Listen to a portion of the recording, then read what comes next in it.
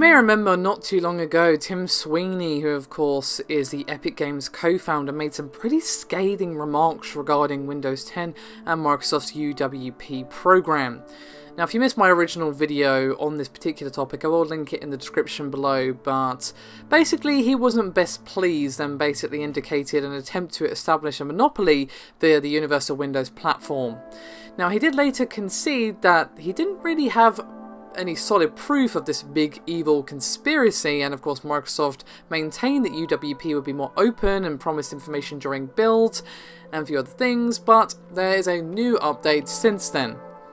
It seems Tim is not satisfied. According to him, at build, Microsoft did show some cool new open features of the Universal Windows platform and talked about the plan of being open without actually commenting on it, and basically said that it doesn't trust them to keep UWP open without a clear commitment. And I'm going to read out a series of tweets here. And he said, quote, "Yes, what we really want is a clear Microsoft commitment to UWP being open in a specific technical way. At build, Microsoft showed cool new open features of UWP and stated their plan, but not a commitment."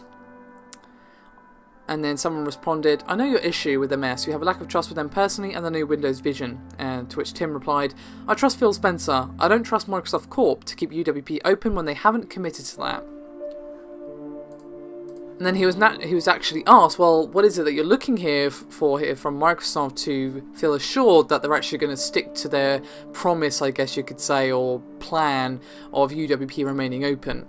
And Tim replied, quote, "That was a forward-looking statement about a plan, seeking a clear lasting commitment on specific technical points."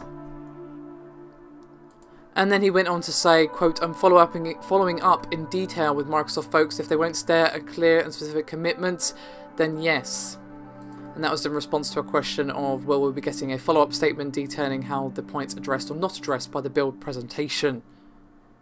So basically, Tim isn't convinced and probably won't be convinced until we hear Microsoft or Phil Spencer or whoever from Microsoft say the words, "We 100% commit to making UWP open."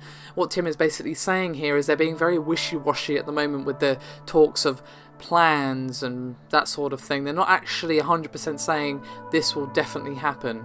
So they're giving themselves a back out room. And Tim is basically suspicious that back out is exactly what they're going to do. And when it comes to big companies, you should always remain skeptical, no matter who they are. Even if you're a fan of their products, games, whatever. You should always remain skeptical when it comes to the big corporation itself.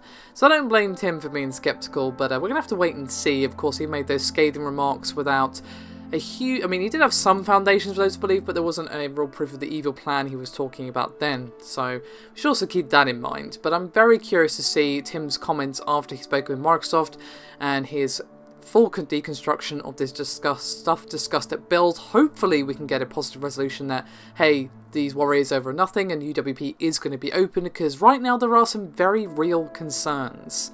So let's see what happens. I think everyone in the PC gaming space is going to be watching closely, because this is going to be key to the uptake of both Windows 10 and the Windows Store itself. So there you go. Let me know your thoughts on this one, guys. What do you think Microsoft are going to say? Do you think they're actually going to 100% commit, or do you think they're going to remain in the wishy-washy seas of PR language? Do let me know. Thank you very much for watching. I'll see you next time.